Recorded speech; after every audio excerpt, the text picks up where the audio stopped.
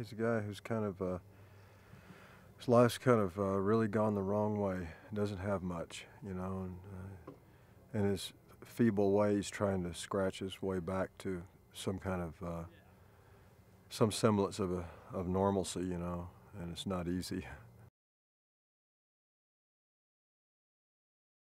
It's fun sometimes to play a sort of ambiguous character, you know.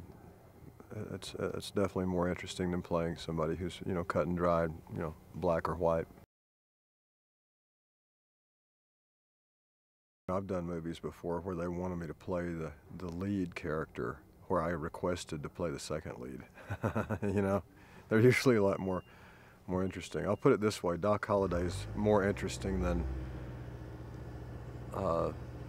Wyatt Earp.